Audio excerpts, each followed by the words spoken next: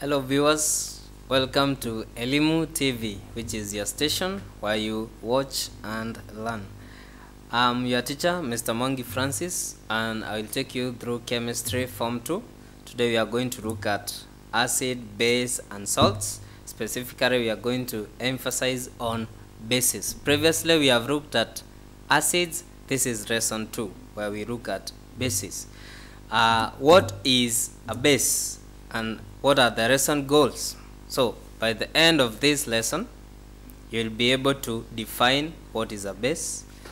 You'll be able to differentiate between a strong base and a weak base, and lastly, you'll be able to describe some of the properties of bases and thereof give some of the application of bases. So Alhaini has defined a base as a substance that ionizes in water or a solution to give hydroxide ions as the only negatively charged ions. There are other people who have tried to come up with a definition, like Bronsted and Lowry, who basically defined a base as a proton donor. That is accepted, sorry. So what is ionization? Some bases ionize and some ionize completely while others ionize partially.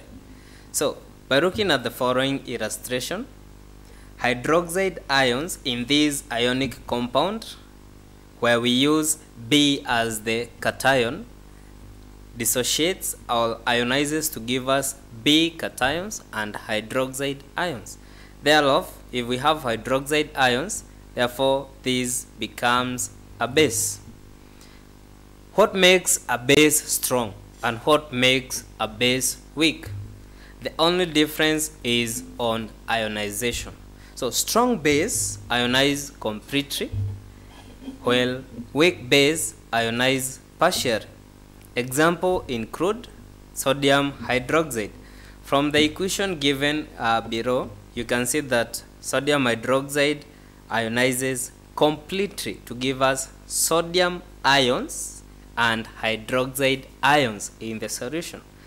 Ammonium hydroxide ionizes partially, does not ionize completely, and therefore it gives us a very good example of a weak base.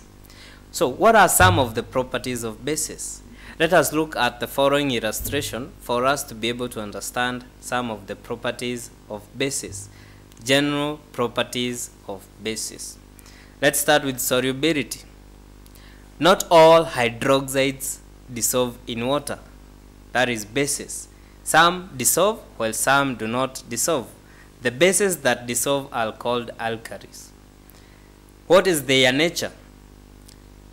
Under the influence of indicators, they turn blue, and methyl orange, it turns orange. That is how we know or understand it is a base. Do they react with acids? A base reacts with an acid to give a neutralization reaction that forms salt and water. Bases in general do not react with metals. So that gives us four illustrations or properties of bases. One, their nature. Do they dissolve in water or don't they dissolve in water? The ones that dissolve in water, we have referred to them as alkalis. What is their nature? They turn red litmus paper to blue. They turn methyl orange orange in color. That is, and they react with acids to give us salt and water. And they do not react with metals. This is a summary to help us understand how we write this chemical reaction. A neutralization occurs when a base reacts with an acid. And by adding, for instance, dilute hydrochloric acid to a given amount of sodium hydroxide, a reaction occurs resulting in the formation of sodium chloride and water.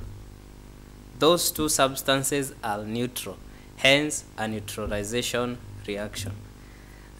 Nature of bases. There are three main categories when it comes to the nature of a base. It's either a base is basic, acidic, or neutral. Most bases of nonmetals are acidic. For instance, nitrogen 4 oxide. So an acidic base dissolves in water, forming an acidic solution.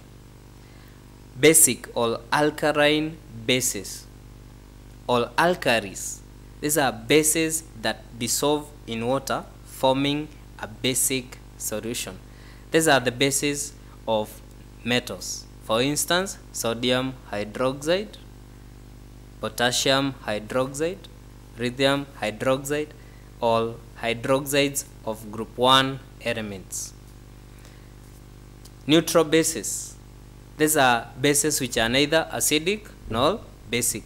That means they do not have acidic or basic property. A very good example is hydrogen oxide, commonly referred to as water. So what are some of the applications of bases? A base, most of them, can be used to manufacture anti-acid tablet. So the anti-acid tablet that we take to relieve us of some pain, they are made up of bases. What about the detergent that we use? A detergent is a substance that improves the cleaning property of water. They are manufactured using bases. A very good example is sodium hydroxide. So let's see whether we have been able to understand or to capture the goal of this lesson. 1. Define the term base. 2. What is the difference between a strong base and a weak base? And can we be able to write a reaction, a chemical equation for the reaction that occurs when nitric acid reacts with sodium hydroxide? For more information concerning this topic, you can refer to the following textbooks for you to be able to understand and get the concept much better. Stay safe. Make sure you stick in books. You're welcome.